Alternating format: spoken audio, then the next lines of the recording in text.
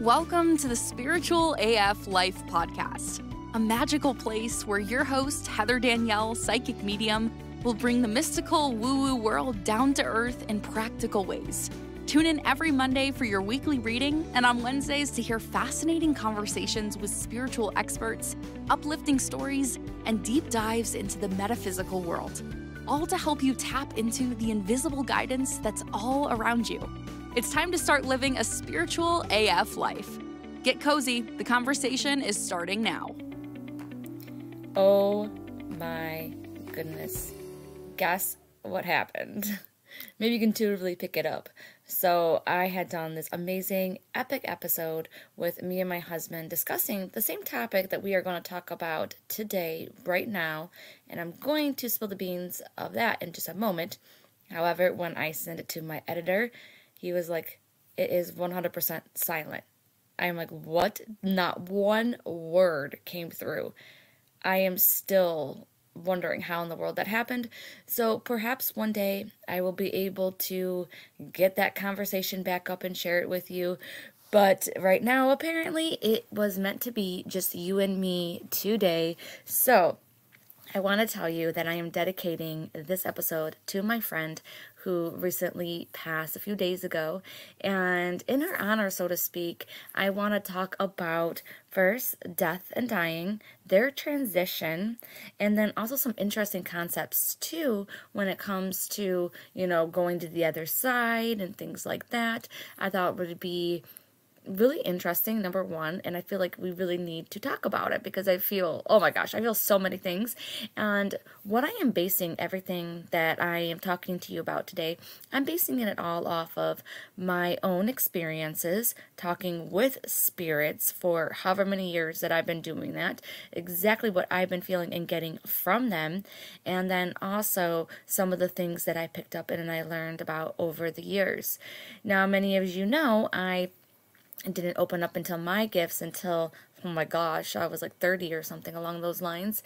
But before then, I was reading a lot of books, even though I was scared of it.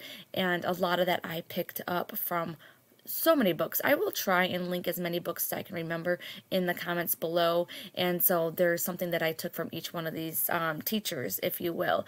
So I will put that in the show notes and anything else that I talk about today. So first thing that I want to talk about, and we're going to get right into it, is the concept of death. I don't know about you, but I am getting so tired of people treating death like it's scary and it's horrible and it's just, It's like, oh my gosh, death is something that is going to happen to each one of us. And I feel that as a society, we really need to stop having it be something that's scary because it's not. And this is something my husband keeps on saying, oh, well, this is our belief system. It's not a belief system when you have learned it or you have remembered it the way that like I have. It's no longer a belief. It becomes a knowing. Just like you know some things unequivocally inside of your life, that it's no longer a belief. This is what you know. You feel in your soul, you feel in your heart that this is 1000% true. And this is more than 1000% true with my quote belief system that death is not what we make it out to be. And before I go into what I talk about with death and how I wish that our society would look at it as, let's look at a lot of the evidence. So there is a story, and I'm going to put in the show notes, that I watched recently, and it is a fireman who died, and he went to the other side, and he says the same exact thing. He says, death is a joke.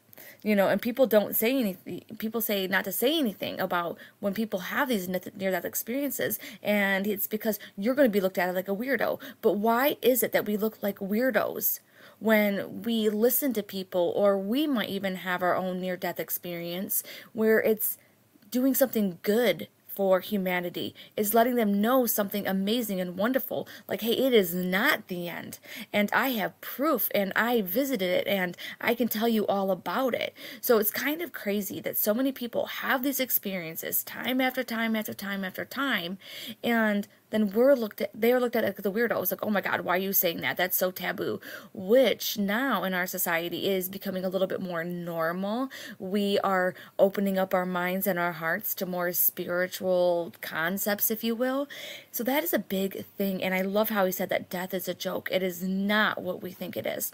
And there is so many near-death experiences. In fact, that's all I watched probably and listened to for the first, I don't even know, like the whole entire time I was in my 20s. I was going through such rough times, and those near-death experiences and those kinds of things just totally, like, I don't know what it did.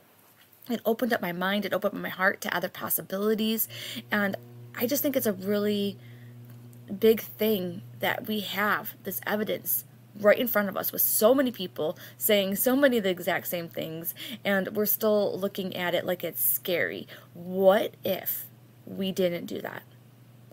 What if we lived in a place where when someone is transitioning to the other side, we don't say like, oh my God, like this is gonna suck for you, you know? We're like, oh my gosh, you're being called home. This means that you have fulfilled your life purpose. You have seriously fulfilled all of your soul contracts. You actually have done everything. You have checked all the boxes, and now you are going back home. I think of Earth as a school, and we're here to learn and grow and play with our friends, and then the other side is like our true home. And so when we are getting called back home, that means that we have done the curriculum, that we have checked those boxes, we have fulfilled all of our criteria to basically graduate. Now, the sad thing is that we don't know exactly when we're going to be graduating, and we don't know when we fulfilled those duties, but that is the concept. That is the knowing. That is not just a belief. That is the knowing of what that I'm getting at today.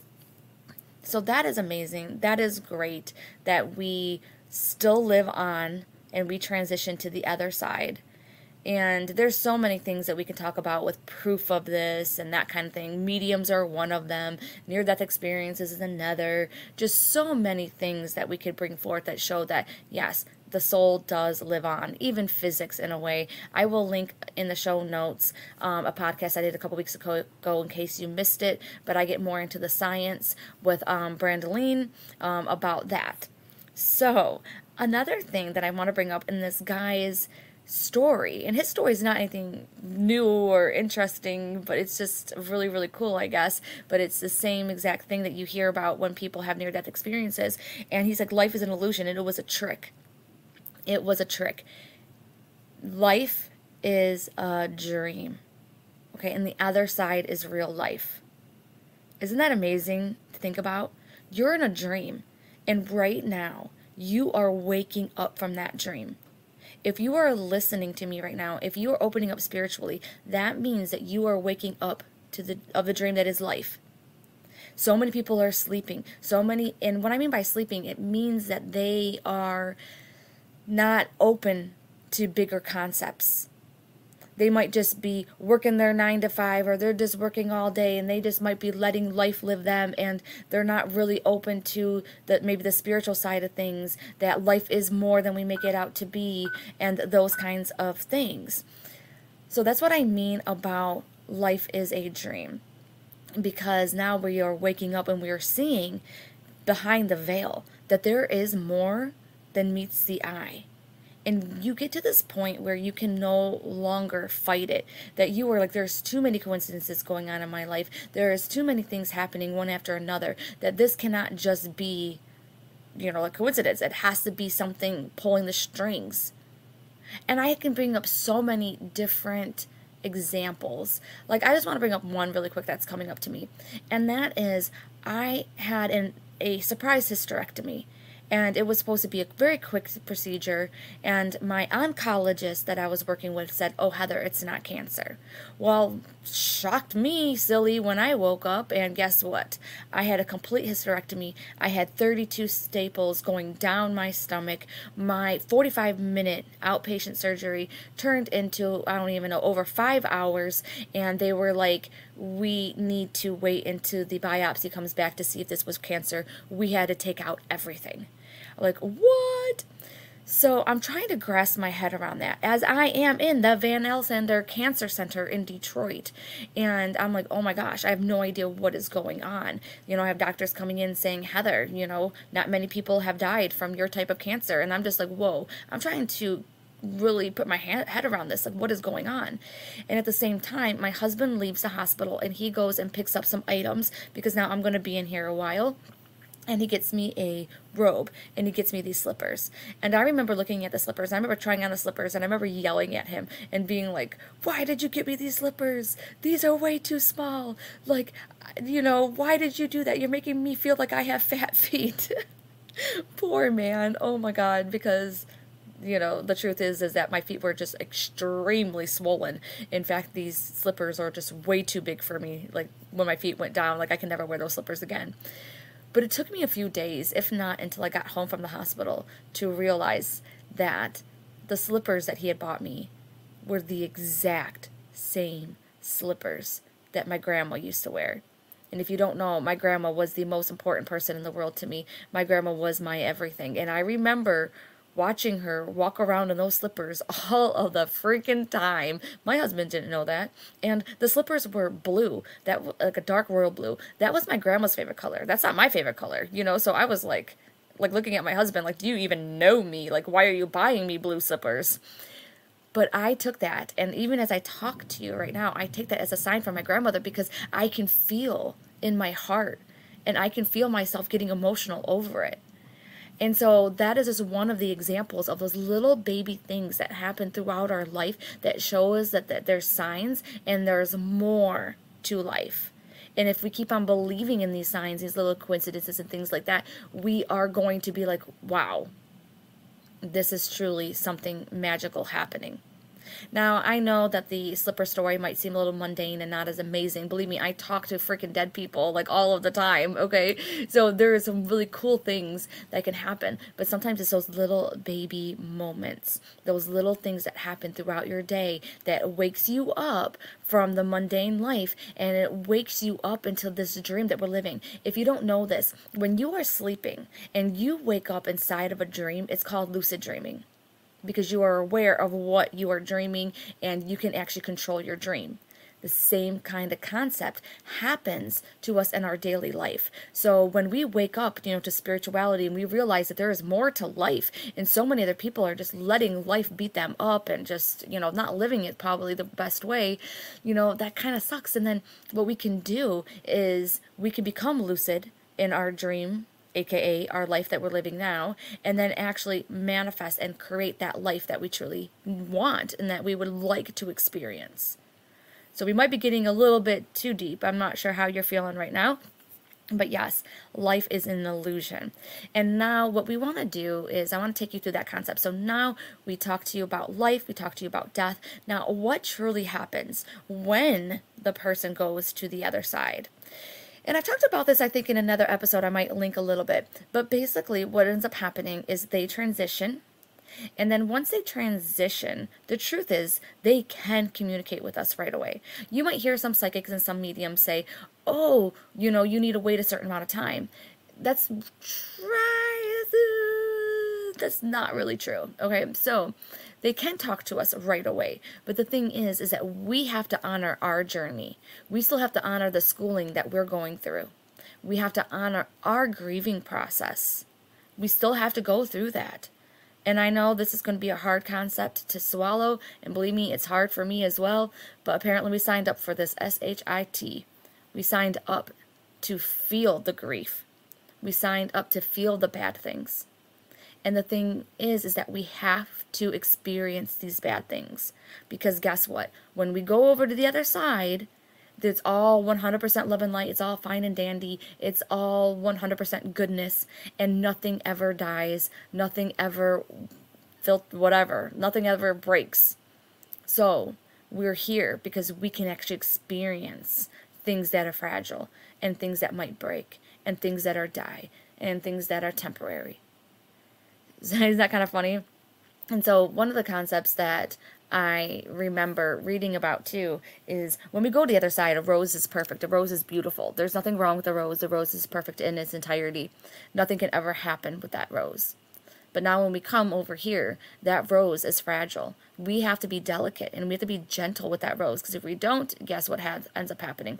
The petals fell off, and then no matter what happens, no matter how much we love this rose, it's going to die. That's something we can't experience on the other side.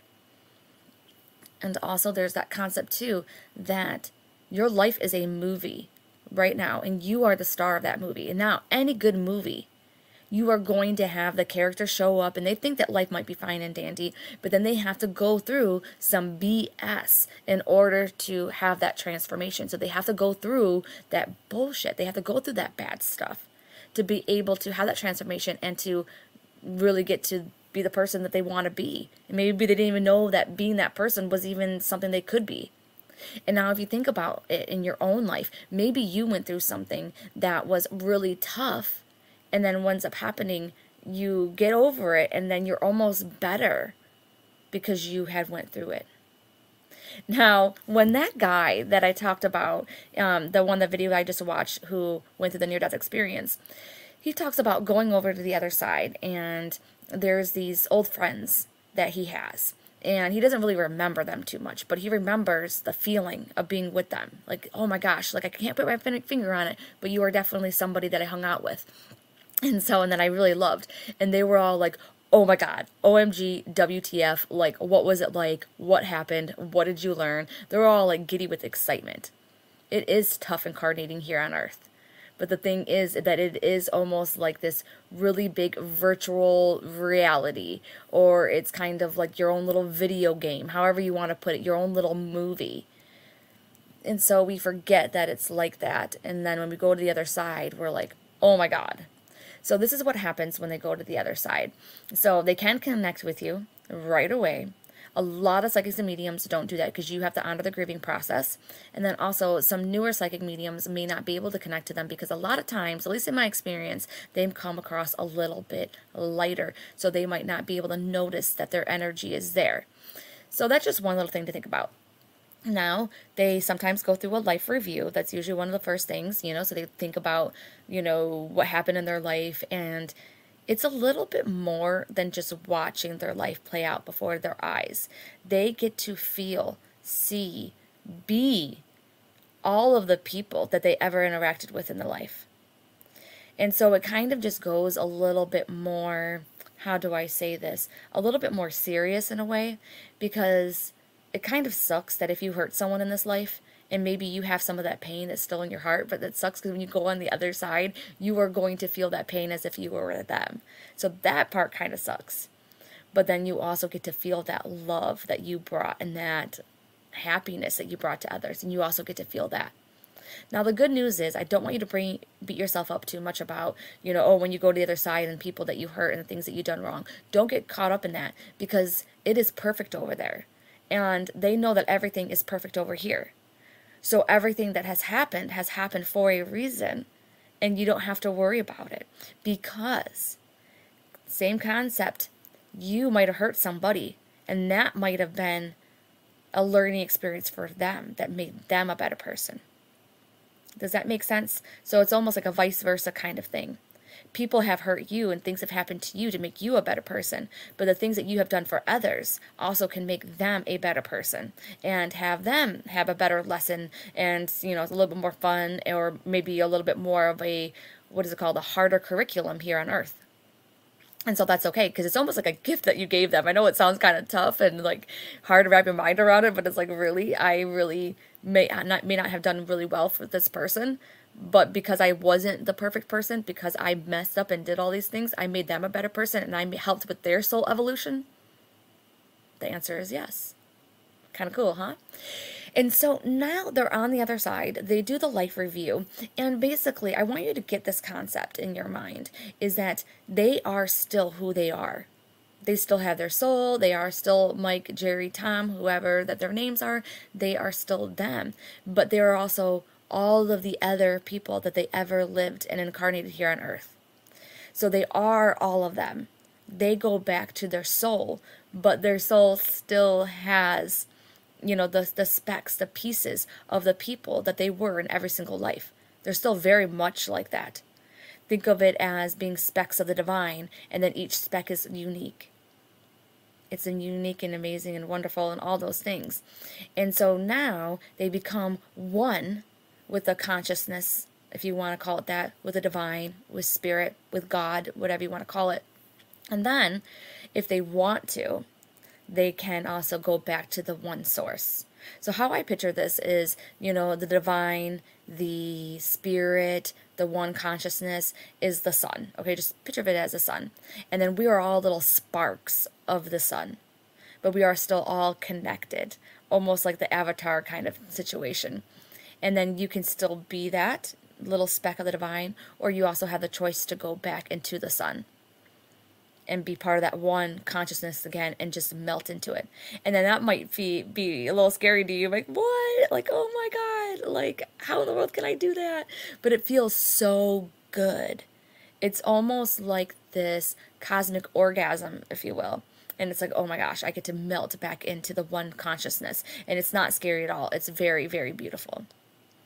And I just have to tell you that like many people in my life, I had a hard time grasping my mind around organized religion.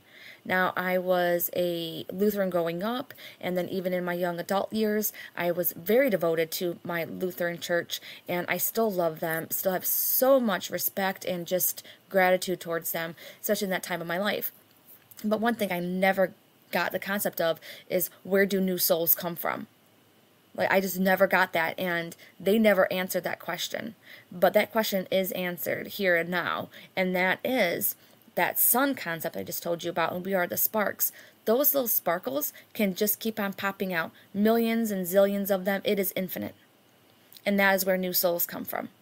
So if you think about it, our population of Earth has just, quadrupled, in the last years and things like that. It's like, where are all these souls coming from? And that is how it works. It's because it kind of just, what is it called? Sparkles off, if you will. And then we have a lot of these new souls. And then we also have a whole bunch of the old souls. And that's how it works. And it's an amazing concept. So I hope that you like that. And that is kind of what happens on the other side. And now there's a couple other theories. And I'm just going to run some by you right now, because just in case you ever heard of them, this kind of will confirm, or if you're curious, these are some other things that they say also happens. They also say, too, that you can live out all of your earthly fantasies. You can do whatever you want, so you can build your own, own little earth, if you will, and you could just play out all of those things. And then once you get that all out of your system, you go up to the different levels. And so that would just be like, okay, I'm going into this earthly level where I could just play out all of my things. You could have that yacht you always wanted, and you could just get all of that out of your system, and then you go up, and that is where you might incarnate again. You might work on a different part of your soul's purpose, where you might also become a guide to somebody else, and then you can just keep on going up those levels as your soul grows. Kind of interesting, isn't it? It really is. Okay, so now, a couple of questions that my husband had that I talked to him about during that podcast was, do more people become open when they're about to pass? Now, of course, many of us can say without a doubt, yes, of course you become more open. And the reason behind that is because the veil thins.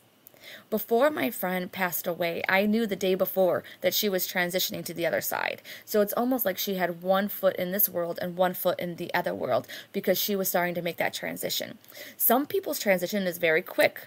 Some of them is much more slowly. So if you have a person that is on hospice or have gotten sick and things like that, their transition might be a little more slowly. And then that's where you might get those experiences where they talk to other people on the other side, or people who have passed.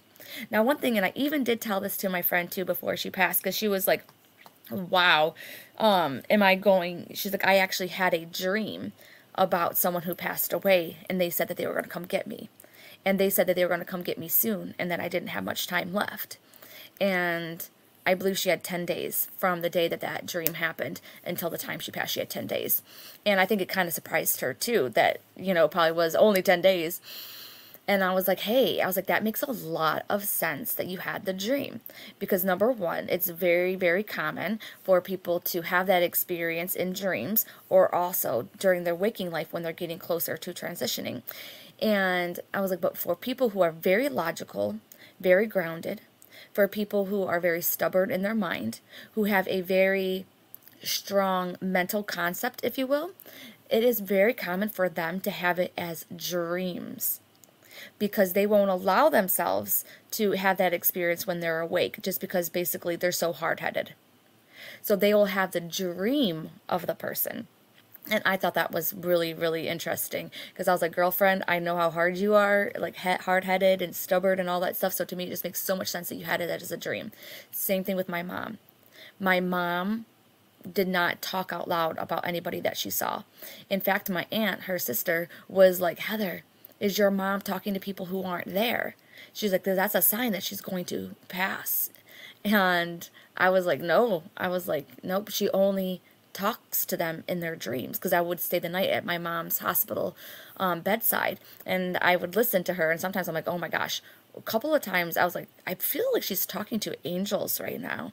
But my mom was that type to where she wouldn't allow herself to do that. She wanted to keep her wits about her until that very end. Like, she was like that. And so it doesn't surprise me at all that they come forward in dreams if you're that type of person.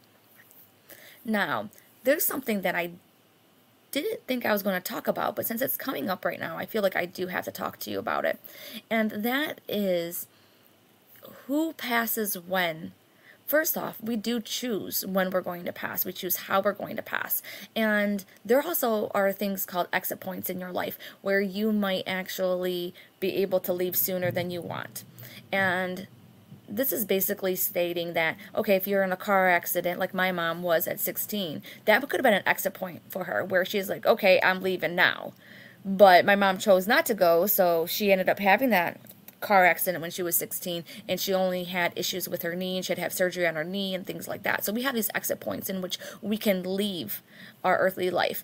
And it might sound sad, like, why in the world would you want to leave? But the thing is that we understand on a soul level that everything is Hakuna Matata. Everything is going to be okay here on the earthly plane if we leave. Our family, our friends, our kids, everybody is going to be fine. Because we know that it's an illusion. We know that it's not real. They're going to be okay. In fact, that video that I keep on talking about the guy who had a near-death experience, he was like, hey, my wife and my kids or whatever, they're going to be sad for a couple of weeks, but they're going to get over it. And so we're okay with leaving, all right? We are 100% okay with leaving on a soul level. In fact, sometimes, we might be even more okay with leaving because we're like, oh, I'm exhausted. But my friend Teresa, who passed, we were talking about this, and it is so true. She was like, wow. She's like, I never thought that I would go first. I always thought that my husband would go first because my husband can't live without me. She was like, I have to, while she's sick and everything else, get everything situated for her estate. And I was like, yeah, I was like, but you know what? It makes sense on a soul level that she is going first. Because on a soul level, he needs to learn to possibly, take care of himself. Or he needs to learn to, be strong like she was. Or fill her shoes. There might be something going on with him on a soul level to where it's like, okay, he needs to learn and he needs to have this experience. Isn't that kind of crazy? It's a really weird concept. And you almost want to think about it in your life. I talk about it all the time with my husband. Maybe not all the time, but a lot. I'm like, wow. My husband's like, I can't live without you, Heather. He was like, I would, he's like, you can't go first. And then I'm like, yeah, but then maybe I can't live without my husband, even though I think sometimes that I can. Can I really? Because he truly is my rock. He's my sanity point. He's so much of everything in my life. I could not imagine him going. But then again, we both agreed that I could probably live longer with him. But is that the case on a soul level? So just kind of keep that in the back of your mind. It's kind of interesting sometimes. And I'm really happy that I got to have that conversation with her. Okay, so now my husband also asked this. He asked if we can go back into another time because he's very sad that him on a soul, not even on a soul level, but he is having to live here and now in the 2020s, and he really loves the 50s, and he really wants to go back in time, and he really wants to have that experience. And basically what I told him too, I was like, your soul is too big to fit inside of your body. So your soul is also on the other side, just as it is right now in your vessel, your body. So think about it, maybe a quarter of it is inside of your vessel, and then 3/4 of it is on the other side. So I was like, hey, your soul already knows what you want. So your soul is already planning a life if it hasn't already in the 1950s. And then, by the way, we got into this concept of time and how time is not linear and all these other things. So I'm like, your past lives that you're living right now are not really past. They're all happening simultaneously. And so that's a really difficult concept to grasp. And if you look into the work of some amazing physicists, including Stephen Hawking, he tries to go into that a little bit. But honestly, like, my brain just gets fried even thinking about it. Like, I cannot get that concept because I'm like, wait a second, the sun rises and sets every single day. So how in the world can time not be linear? It's like a freaking schedule that we're on. Like, I still don't get that part. But that's the thing, and that's the reason why that I love spirituality like this, is because it has the answers. And the answer to that question is, maybe one day we can understand it. Maybe one day physics, science can catch up to us. But at this moment in time, our human brain cannot comprehend that. Maybe it will one day. Think about so many things that we can't comprehend.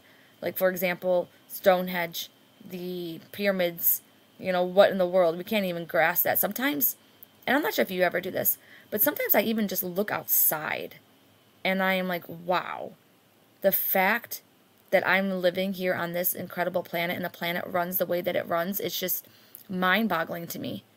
It's like we have an ecosystem that has to stay in balance. And if one little thing messes up, like if the bees leave, oh my God, little baby bees. And if those leave, like, our freaking environment is screwed. Like, what in the world? And it's so beautiful. And it's just so amazing when you look at life every single day. And the fact that you can even comprehend that. And you have this voice inside of your head that's conscious. It's just so cool. I don't know why, but it just like spaces me out a little bit. So I just had to share that little tidbit and those things with you. But I really hope that this episode helped you out a little bit with understanding about the concept of death and also the transitioning process. And then also just like a little bit of what it's like on the other side. Now, I go into more details in an episode about my near-death, it's not near-death experience. It was an out-of-body experience. There was a difference. I was not going to die. But I literally, with my own eyes, this is not something that was imagined, meditated upon. Like, my eyes were still open when I seen this. And I seen the bodies of the people in front of me melt away. And I seen the golden light that they were made out of. And it was almost like the golden light that we are inside. It had the shape still of a human. It was almost like a cookie cutter, if you will. Like, we each have our own little cookie cutter bodies, if you will. And then our golden white light is just encapsulating it. And so I seen that with my own eyes. So it's like, wow, when people say that you are love and light, you are a speck of the divine. It's like, I seen that with my eyes. It was the most amazing thing ever. In fact, when they told me to close my eyes, I was like, oh my God, I don't know if I want to. But I seen it, like, just melting away. And so that is truly what we are. And I think it's amazing. I think it's a lot of fun when you think about it in this perspective. And I know my friend Teresa, she has not really contacted me since, but I know that she's having fun on the other side. And when we go to transition, we have a big welcoming party that welcomes us back home and into the other side. And that is because we are graduating. We're finally coming home. And then even though it has been 60, 70, 80 years for us, hopefully we get up there, maybe 90s, that'd be awesome, right? Hundreds. Even though it's been that long for us and it seemed like a very long time. Over on the other side, it is not. Over on the other side, it's like seconds. But they know how hard it is for us, so they are they're front and center waiting for you. And they are so freaking happy because they can't wait to talk to you about everything that you've experienced and how it was. And then this is one thing that I cannot wait. I cannot wait to get some answers, man. Like, why in the world did this happen? Where in the world did my missing items go? Like, what in the world was up with this? Like, I literally cannot wait sometimes to go on the other side and be like, okay, I need some freaking answers. Like, where did this person go? I want to know, was a Loch Ness Monster truly real? Like, I know, like, just think about all those questions that you're going to have. I have so much. Number one, I want to make this the most badass, awesome life I've ever lived. I want Heather to be one of the people that I was when I came down here, to be the freaking best incarnation ever. That's one of my goals. But then my other thing is that when I go the other side too, I just want to like have a lot of these things answered. Like, did aliens truly help us with the pyramids? Which we probably all know that's a yes, but it's like, okay, how did that work? I really want to know. And then also, I lost my jacket and I really don't know where it was. Can you please show me where that was? And then I'm going to kick myself in the butt because I'm going to be like, oh, that's where it was. Or be like, wait a second, why did this person do this to me in this life? Because that was really effed up, and I really want to know, like, what the heck was written in the contract with them so that I can, like, make sure that doesn't happen again. So I hope that this kind of gave you a little bit of insight onto the death, the dying process, the transitioning process, and the other side. I hope that it helps you see that we don't have to take life so seriously, and that it's a lot more fun. And I don't know, I just hope that it makes you feel a little bit better, and I hope it makes you feel a little bit more closer to those who have already transitioned on the other side, because they were right there with you. They understand how hard it is in this lifetime, and they are not leaving you whatsoever. All right, I had so much fun talking to you, and I cannot wait to see you on Sunday for coffee and cards. I hope to see you then. Thanks for tuning in to the Spiritual AF Life podcast. You'll find all the links to resources and more in the show notes. Make sure you're subscribed so you don't miss out on the incredible episodes that are